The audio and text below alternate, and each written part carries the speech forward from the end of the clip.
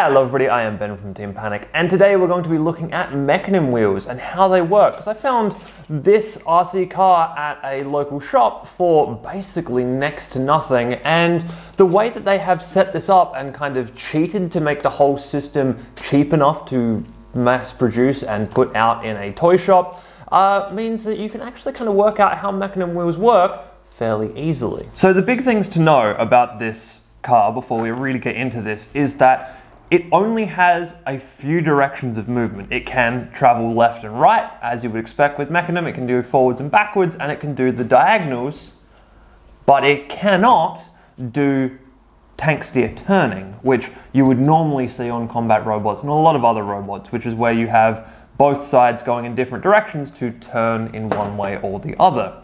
This is because this robot is set up, or this RC car is set up so that the caddy corner wheels are actually tied together. They use the same gear train. So there is one motor that does back right and front left and vice versa. So you can, as you can see, you've got only two motors in here, but even with those two motors, you are still able to get that full range of movement I talked about. You're just not able to do the tank steer turning.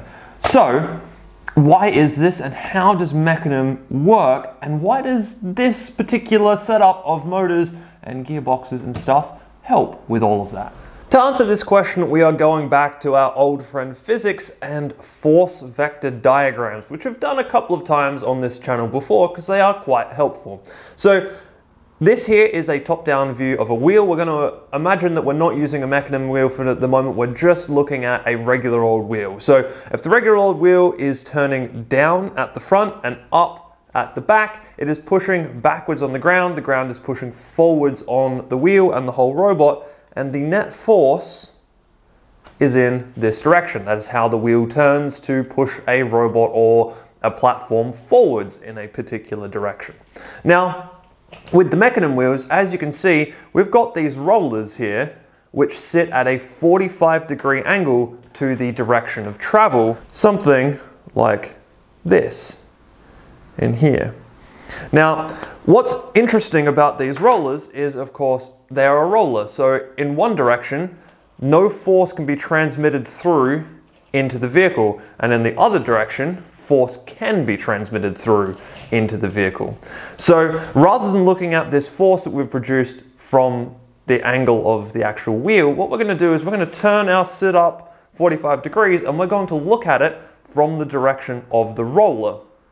So you can see here that now, looking at things from the roller's perspective, the force is going off that way in a 45-degree arc, which means what we can actually do is we can take that and we can turn that into two vectors. So we've got some level of force going this way in the direction of the roller, and then we've got some level of force going this way against the direction of the roller. Now, as mentioned before, any force that is in the direction of the roller does literally nothing to the actual robot or the platform, whatever it is you're trying to move. It's only force in the other direction which actually forces the robot or the platform to move. So this roller cancels out all of this force. So our actual net force from trying to turn the wheel this way is somewhere in that direction, perpendicular to the, parallel with the line of the roller. So, if we have a look at our car here, this is a little bit interesting because what actually happens is you can see this roller here is pointing in this direction across that way, but where it contacts the ground on the other side, I've had to flip this, so it's actually, when it's in underneath the robot, rather than pointing that way, it's actually pointing this way, in under here. So if we do rotate this wheel in this direction, we get a force going in that direction. And so we've got this wheel and that wheel turning at the same time. So if we spin just these two wheels, what we get is two lots of force going in that direction, and the rollers in under here are rolling in that direction, allowing the whole robot to move in diagonal. Just like that. So that solves the diagonals, which is fairly easy to solve when you think about it, because literally all we're talking about is doing one wheel set at a time. But what happens now if we want to do forwards and backwards? Because as you can probably see, driving one wheel forwards doesn't actually get the robot to go forwards. In this particular instance, driving these two wheels forwards forces the robot off at an angle. So what ends up happening here is, as mentioned, we've got some diagonal force from this wheel and also from this wheel, calculated in exactly the same way. And then we've got force from both of these wheels, but because of the direction of these rollers, we actually get the force in the opposite direction. Now I'm drawing these very badly, but they should all be lined up at 45 degrees to the actual direction that the robot wants to head. So what ends up happening is, again, we do force vector diagrams. And in this case, what we'll find is that there is a proponent of force going in that direction, a proponent of force going in that direction, a proponent of force going in this direction, a proponent of force going in that direction, and then a small amount of, well, some force, half that force, going this way, and this way, and this way, and this way.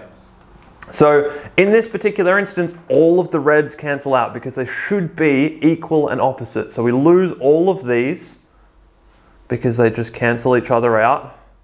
And what we're left with is 4 amounts of force going forwards, and if we then reverse the direction of the motors, we would go backwards. So critically, there's a couple of things to take away from this. One, you absolutely need the motors, the wheels set up exactly this way so that the direction of these rollers makes an X across the platform, because otherwise this whole system doesn't work.